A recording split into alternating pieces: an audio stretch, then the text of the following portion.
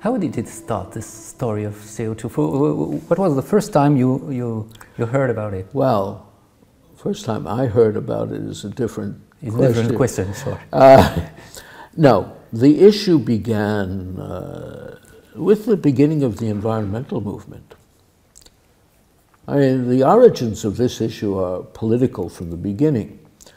The question was, you know, what aspects of nature gave you the most political leverage?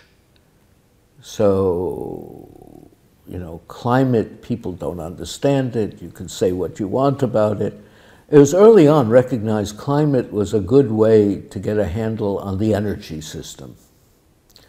And that was already 60s. But at the time we also talked about cooling of the Earth. Yeah, sure. The question is, how can you use climate? Okay, the temperature's been going down since 1940. It's going to cause an ice age. And what's the reason? Well, you know, energy creates sulfates, and that's reflecting light, and that's going to cause it all.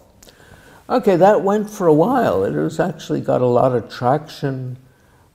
You had all sorts. The New York Times covered it extensively, the coming ice age. Well, was it really, was there at the time a kind of consensus about the coming ice age? Or? Not quite, not quite. Mm-hmm. I think most people thought it's not too serious.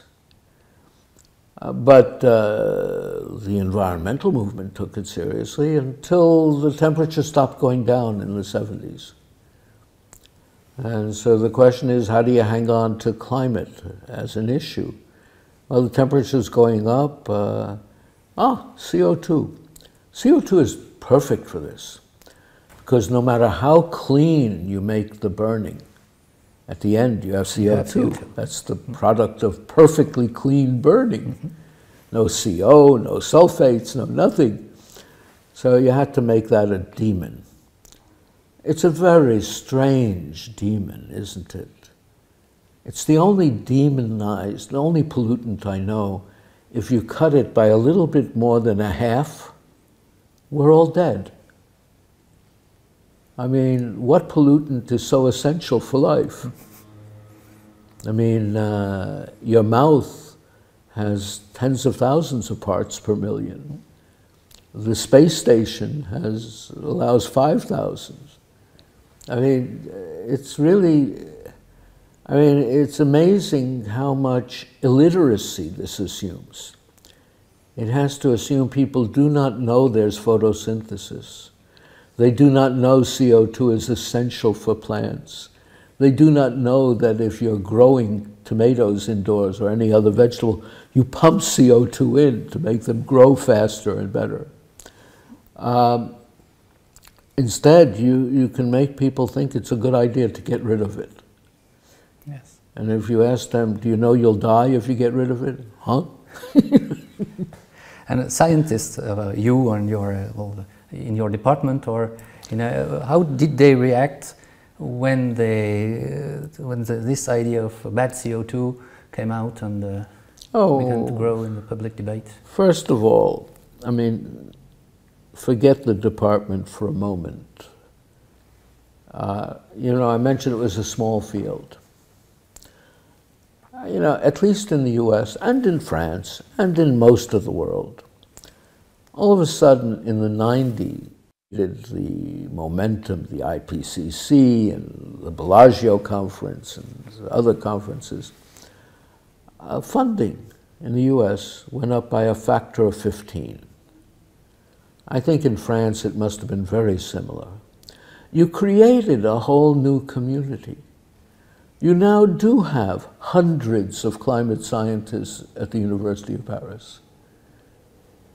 They all know the only reason you have hundreds is because of the CO2 climate issue. They know that their job disappears if that issue disappears. So of course they support it. So you mean that it was other people who came in science? Partly. Yes, you expanded the field greatly. All of a sudden you had 100 people here instead of 1. All of a sudden in the US you had hundreds of departments instead of 12. So sure, a whole new group of people. But also for anyone who is still active, not retired, your administration wanted it. There was the money available and so on. So, for instance, in my department, you have people who work on extraterrestrial planets, people who work on all sorts of things unrelated to climate. They all became climate scientists. That's the designation. And how about the relationships between these new scientists and the one who were there? It's like a lot of things. It became part. I mean, already in 1990, I had made my opinions and views known, and the New York Times actually covered it. And I went to a reunion of my high school, which was something called the Bronx High School of Science. So it was a very successful high school and very good. And they asked me, they said, don't you realize that your position is politically incorrect? Already it was part of the canon of political correctness